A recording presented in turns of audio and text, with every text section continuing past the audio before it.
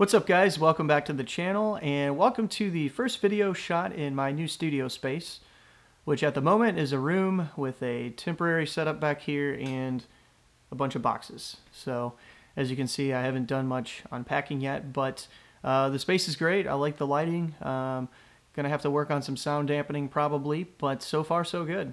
This is going to be a quick little video focusing on a water cooling topic that I see pop up quite frequently, which is how do I flush my radiators, or should I flush my radiators, or clean my radiators, rinse, whatever you want to call it.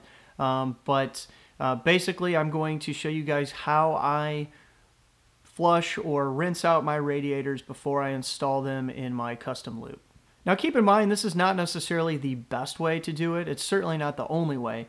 This is just the method I've been using for a few years now to rinse out my radiators before I install them into the loop. It seems to be working out just fine. I've had zero issues with particulate building up or coming out of the radiators.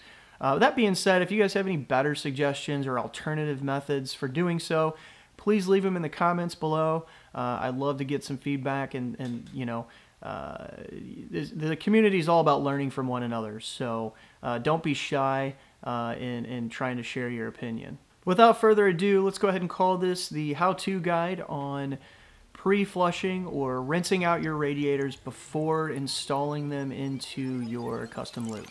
Depending on the radiator that you buy, you may or may not end up with some residual particulate from the factory.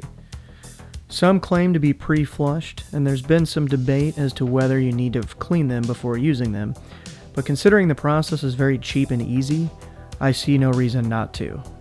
The only supplies you will need for this is some distilled water and some white vinegar.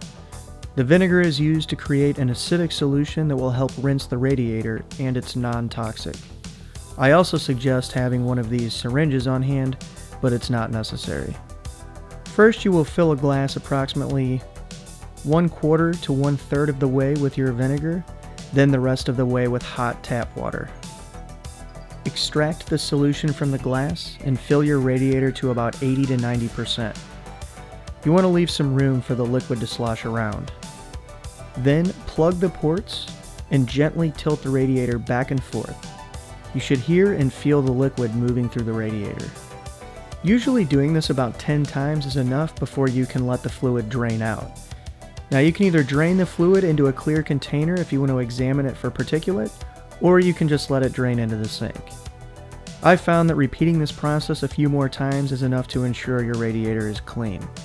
After using the tap water and vinegar solution, you'll want to rinse the radiator a few times with distilled water. In total, you should only need to fill and empty each radiator about 5 times. At this point, you can consider your radiator clean and ready to install into your custom loop.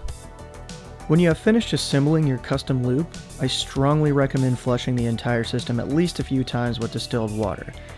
Not only will you be ensuring that your system is clean, but it's a great opportunity to do your leak testing before you install your expensive fluid.